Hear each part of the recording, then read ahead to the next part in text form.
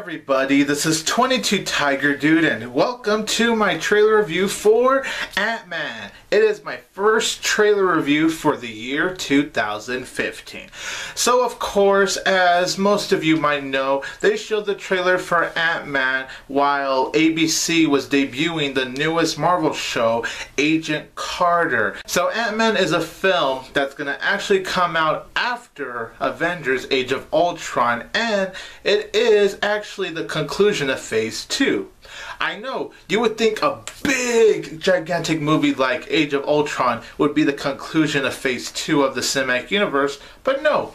It's actually Ant-Man, at least from what I'm hearing. So Ant-Man's gonna have Paul Rudd and Michael Douglas, and Michael Douglas plays a character named Hank Pym, who was basically the original Ant-Man.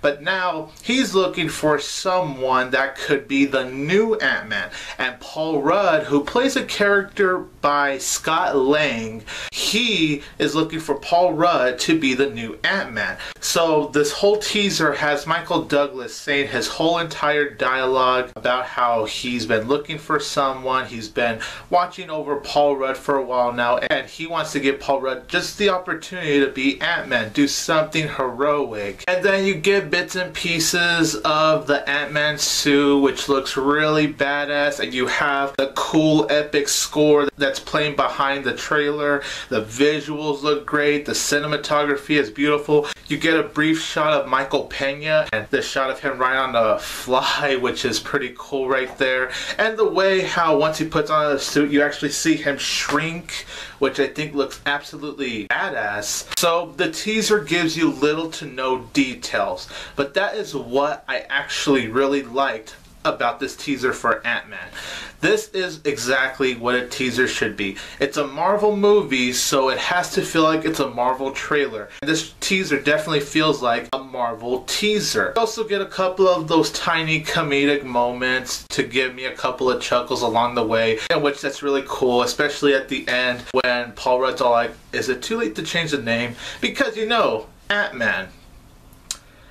Not the best name out there, huh? It looks like the movie will have fun with itself. You know, it would have been nice to see Edgar Wright hold this project. Yes, it still bums me a little that Edgar Wright isn't attached to this project anymore. But I still have hope in this because Marvel has been doing a really great job with the cinematic universe as of late. Now, did it make me go crazy excited compared to the teaser for Avengers Age of Ultron did? No. But as I was watching the trailer, I'm all like, wow, that looks cool. Wow, that looks really nice. It gave me enough of what I wanted to see. So I am actually very pleased with the Ant-Man teaser. It already has me very excited for Ant-Man, which is going to come to theaters in July 2015. So you guys, if you have seen the Ant-Man trailer, comment below. Let me know, what did you think of the teaser? Were you very pleased by it?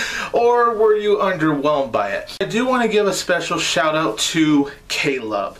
Caleb is a very awesome guy who's very passionate for movies. He does movie reviews, and I'm giving him a shout out because he's the reason you're seeing all of these new 22 Tiger Dude intros, like my intros for my movie reviews, my SpongeBob episode reviews, and he's also the reason why I have this new 22 Tiger Dude icon, as well as the 22 Tiger Dude icon for my SpongeBob episode reviews. I can't be any more thankful at Caleb. Seriously, dude, thank you so much. And if you guys haven't checked him out, please check this guy out and subscribe to him. And I will leave a link to his channel in the description below. This is 22 Tiger Dude, and don't forget that I will always have Tiger Power!